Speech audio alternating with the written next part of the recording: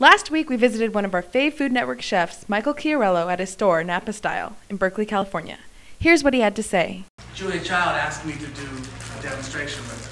Now, there's a point that Julia, at an age that Julia got, that she no longer stood and did this. She sat on a stool and she would talk. And then she would take a young chef that she was really trying to get behind and promote them a little bit, but it would be her recipe. And I was doing this dish, chicken morango. Going through the book, you know. I'm going through a book. I'm cooking over here. It's Julia Child, I better get it right. I go back. I hate cooking from recipes. I hate it. So I'm reading this thing, okay, do this, fry the temperature at, okay, now what? And I go, and she stops like nobody's here. There's 600 people in front of me. She says, Michael! Yes, Julia, do you know the dish, chicken morango?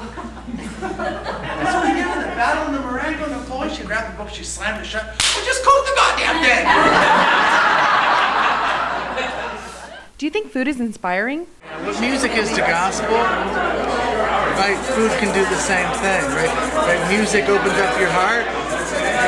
For the preacher in a good Baptist church, drops in a couple good words, shuts it with a good tune, sends you off for the week.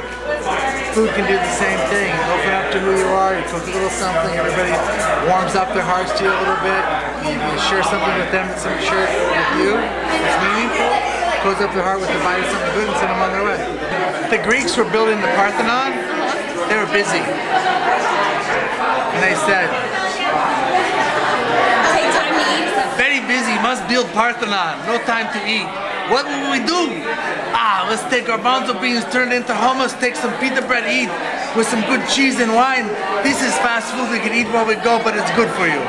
Build Parthenon, very important. Fill in the blank. A successful party is... when you spend at least half as much time at the table as your guests do.